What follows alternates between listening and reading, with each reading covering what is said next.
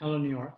My name is Jonathan Wong, and this is my 5-minute hospitalist guide to acute management of hypokalemia. My main objective is to outline a mental framework for repleting potassium. So let's get started on that framework. First, what is my potassium goal?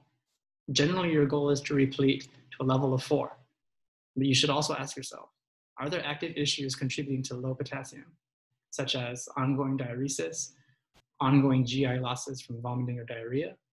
Or does the patient have poor nutrition, which causes low total body potassium?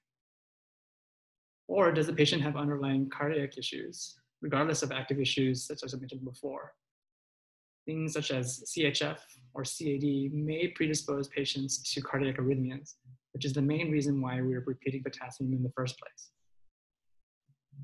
Next, if you only learn one thing from this entire talk, you should learn that using 10 MEq of potassium chloride will generally increase your serum potassium by 0.1.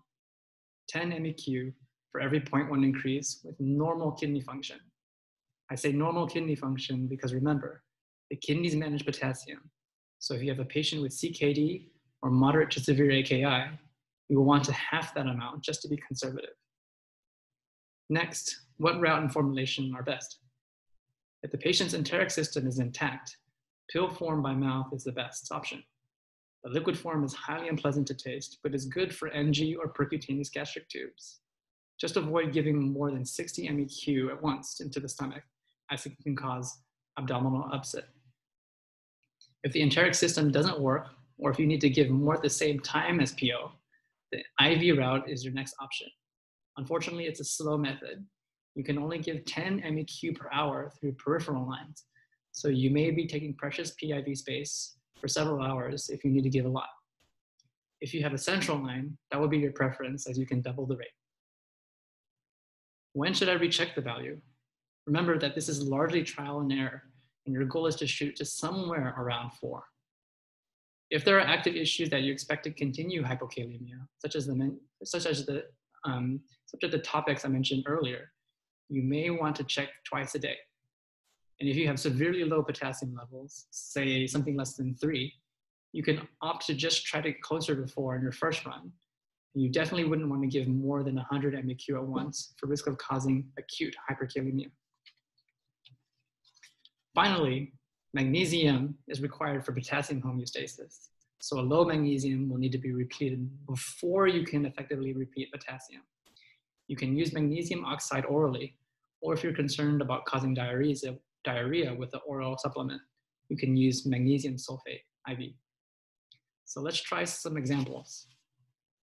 Your patient is a 50-year-old man with a history of CHF who presents with COVID-19, but is also undergoing a CHF exacerbation. He's being diuresed with IV Lasix BID. On morning labs, you might see a potassium of 3.6 with normal kidney function. If his enteric system works, you can easily write for 40 MEq of KClPO times 1 to reach your goal of 4. Alternatively, if he's intolerant to larger amounts, you can either give him the IV version, or you could try splitting it up into 2 smaller doses over time. What if the potassium level is lower at 2.8?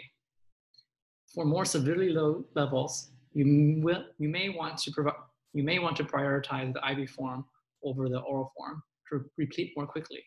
But honestly, you hope to give both simultaneously. Remember, you should avoid giving more than 100 MEq at once to avoid acute hyperkalemia-induced arrhythmias. You can easily recheck the potassium level later in the day and continue from there.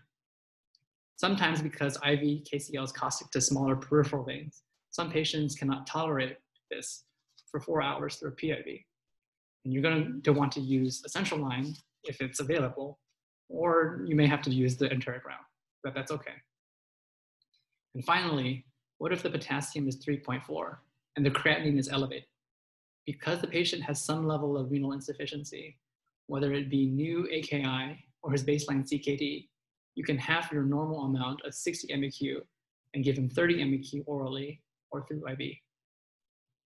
To summarize, hopefully I've given you a simple mental framework to repleting potassium. And if you only learn one thing, generally speaking, 10 MEq of potassium will raise the serum potassium by 0.1, and you should reduce for renal insufficiency. Hopefully that was helpful.